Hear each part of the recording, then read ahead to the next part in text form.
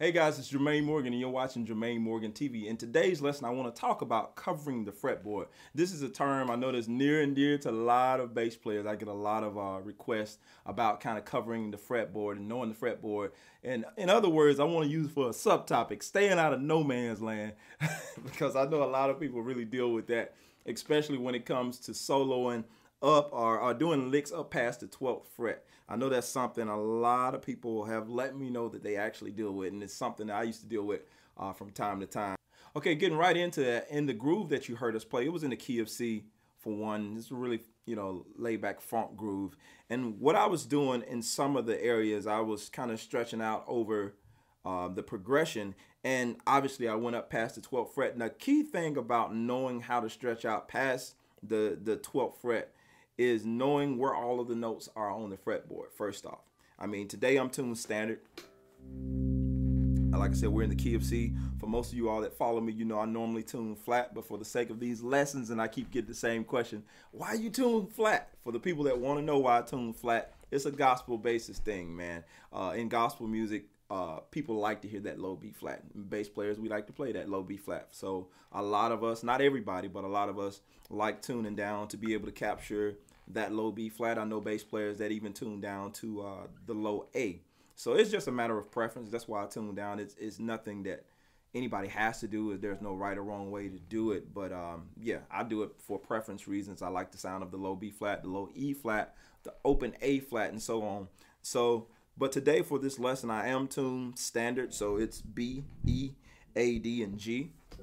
Okay, and so the biggest thing is knowing your fretboard, being able to learn the fretboard, and this is a 5-string bass. Another thing I get comments about is sometimes people that play 4-string, if I'm playing my 6-string, they say they're confused if I'm showing you licks and that kind of thing. The thing to remember, when you're dealing with 5 and 6 string bass, it's just like a 4 string. The only thing is, with the 5 string bass, you have the added B string. The top string is the added B string. Everything else, if you were to take off this B string, you would have your 4 string, E, A, D, and G. Now you have the same thing with the 6 string. The only difference that would happen with the 6 string is you had the added C string that would be on the bottom. So the 6 string, the difference from the 4 string and the 6 string, you had added B string and an added C string that would be your 6th string. Okay?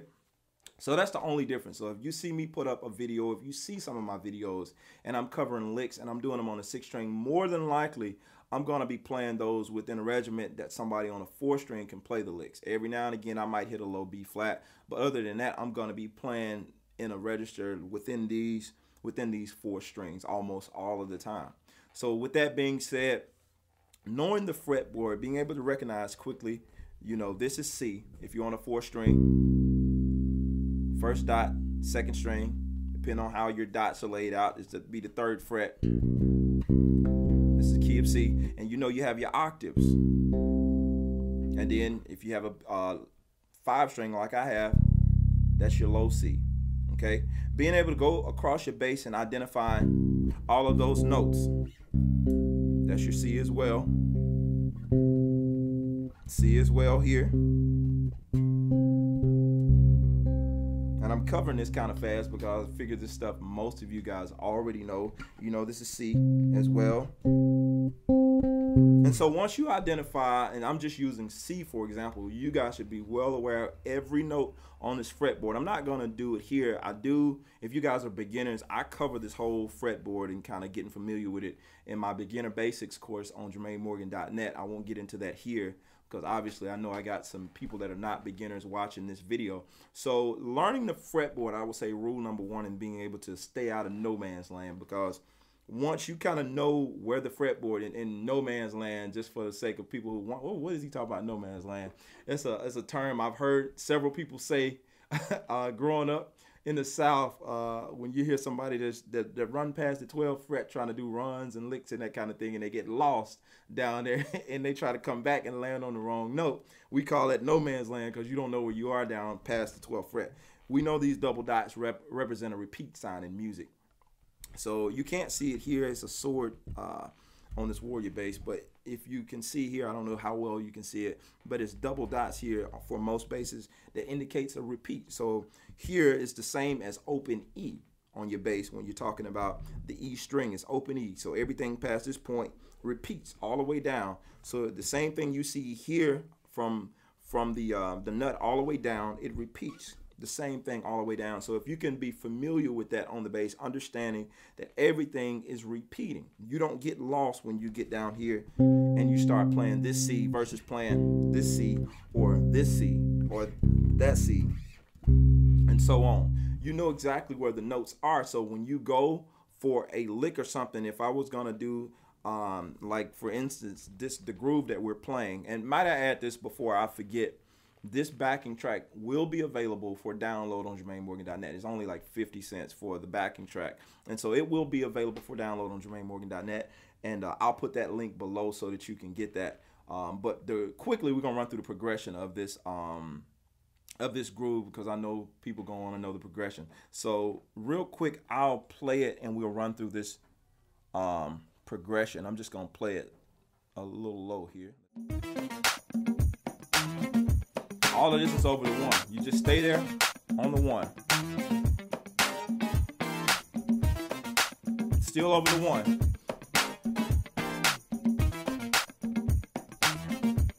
And this is when it moves. Flat 7 to the 4. Back to 1. Groove on the 1.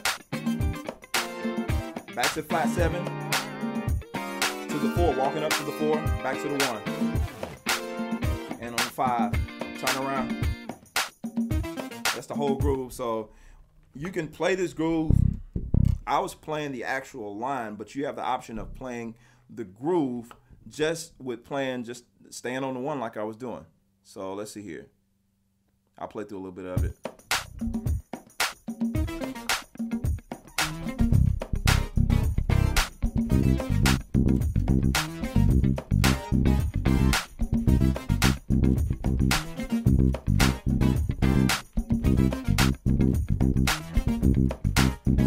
7, walking up to the 4,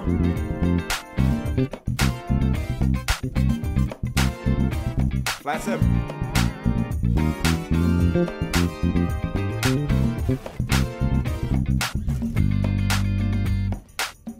That's the whole thing. So what I was doing, the other thing that I was doing is, that's the line. So we're going into that dominant.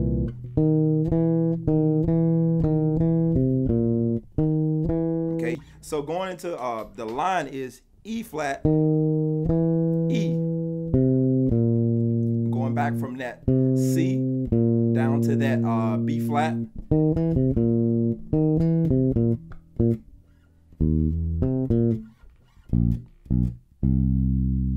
That's the whole line. Again, slow.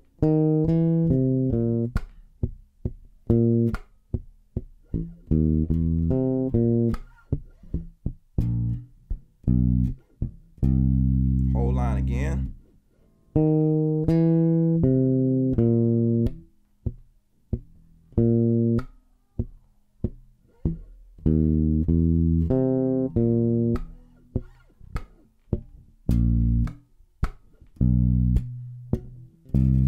That's the whole line. Okay, so up to speed, that line is.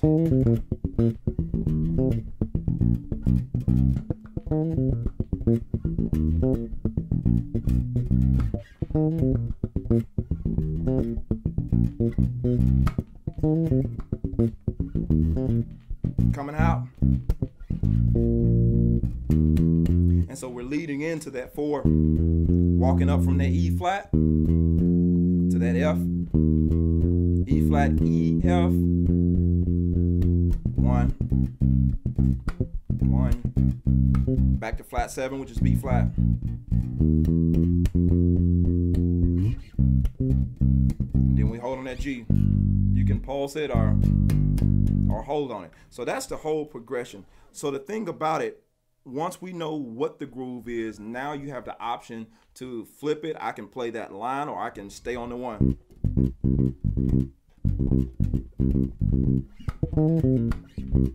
And so now you can take variations of that line or staying on the 1. Add a piece of that line in there.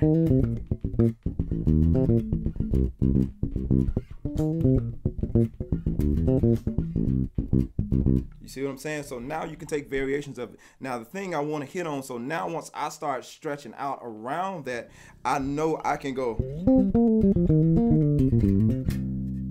Now, what did I do just then? I went down to my octave C. Because I know that's my C there. I went down to my high octave.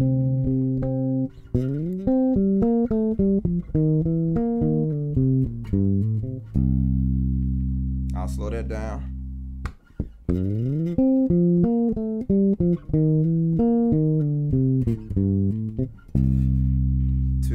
and 3 and.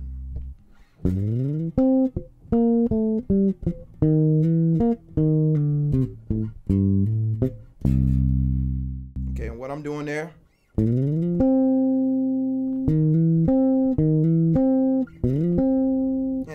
I'm really not paying much attention to the note that I'm sliding in on. It's just a slide. So that's not important where you land on that. And most of the time your hand is going to kind of land right where it needs to. And I'm doing the ghost notes in between.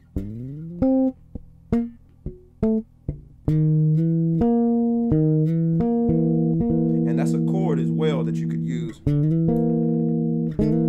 Over there, C. It's a different version of the dominant chord there.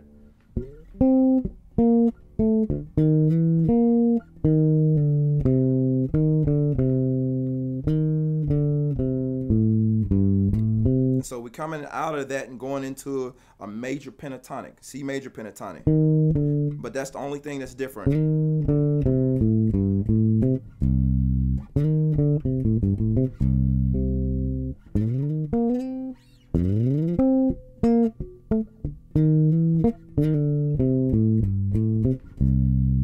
But when you put it up to speed,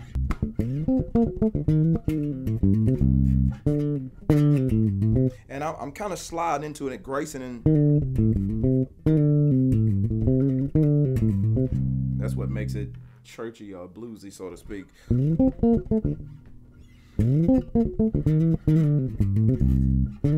And you can do it both ways. You can either slide into it this way, or so that means you can slide from the D, or you can slide from the E flat. It's your choice, but I probably most of the time would slide from the D to kind of get me a nice grace note going. 2, 3, 4. That's the timing. 1, 2, 3, 4. Now the thing is, how do we land back on the 1? And what we're doing in this particular line, I am landing on the 1 of C. That puts me right back on that groove. But if I were to step out in another part of the song, how do I know where I am to not get lost and without going always, you know, kind of going to the 1 of whatever the note or the root is, instead of playing the root, starting in a different place than the root, going to do my lick? Because I know that's a lot of times people like to kind of start their runs on the just like if we're doing the 4. So I'll show you what I'm talking about. Just play it in context.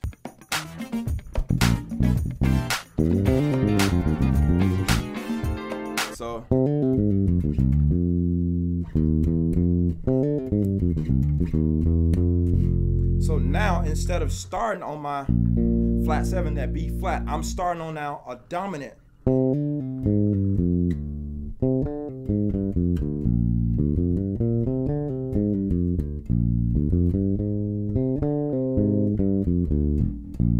Again.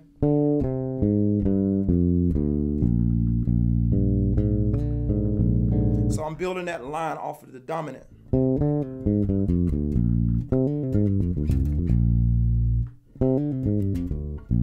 But I have to keep in mind when I'm playing any lick that I'm doing, the biggest thing, getting out of no man's land, always know where you're going. If you're gonna do a lick, make sure, one, you got time to finish that lick out, or you gotta kind of tailor make that lick to fit that situation or whatever, so you can finish it. And the other thing, knowing where you're going, so you can land on the notes you need to land on. I know I'm going to the 4, so I'm going.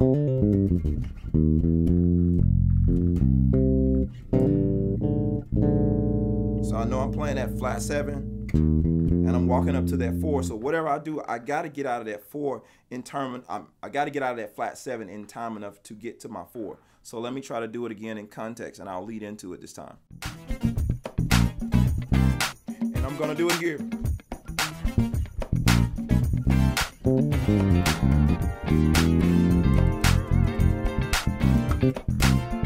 more time.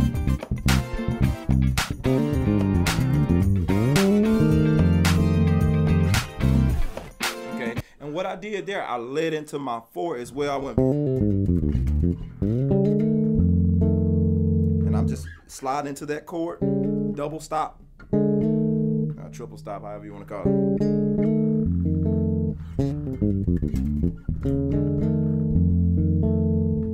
And I'm just playing. I'm playing the root and just the regular dominant chord. But I'm not adding that F in there until I finish the left. But it's up to you, whatever you want to do. The biggest thing, like I said, we're running out of time on this lesson. I won't be able to cover all of these things. I do get into a lot of this stuff in the monthly membership. But what I do want to say with this, make sure, if I can add any value to you at all, make sure you know where you're going. The biggest thing is when you're practicing this stuff and you're practicing your riffs, don't just learn the line and do it all over the 1. Like when you're practicing riffs and stuff, I know we like to just kind of groove. Just say, for instance, in this groove, we like to just groove on C and try all these licks and stuff over C.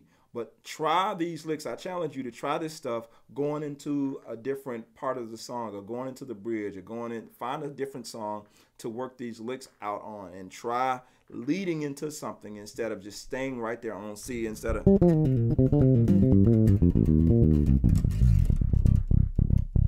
We're gonna stay on C the whole time, and I just play a whole bunch of riffs over C, because most songs don't just stay on one note. They're gonna move around. You're gonna go on from the 1 to the 4, or from the 6 to the 4, or something like that. So try the licks that you're doing. Understand the chord. That's another thing I didn't say earlier. Understand the chord. Understand what's being played. If you have to ask, if you're playing in a band, ask the keyboard player what chord they're playing. The simple version. You don't need to know the little 10-finger chord or whatever. Give them the simple triad version. Ask for the simple triad. What chord are you playing? What's the basis of this chord? Is it major? Is it minor? Is it dominant? How can I, ask questions. Ask people around you. Feed off the people around you. And you'll be surprised what you'll learn. The biggest thing, take your time, know where you're going, understand how the song is moving, and try practicing more than one way. Don't sit and play in bass player's favorite key, E and E flat, open strings. So try to move around, try to understand where this stuff is going. So I hope these tips have been helpful to you. I know we kind of covered a lot in a few minutes, but I hope this stuff has been helpful to you. Just take time, put the time in practicing this stuff. Try out all these different ideas and you'll be surprised what you come up with. Listen, I appreciate you guys watching. I appreciate you guys tuning in. Let somebody know that we're back, and be sure to catch us next week, same time. Jermaine Morgan TV. Peace. We out of here.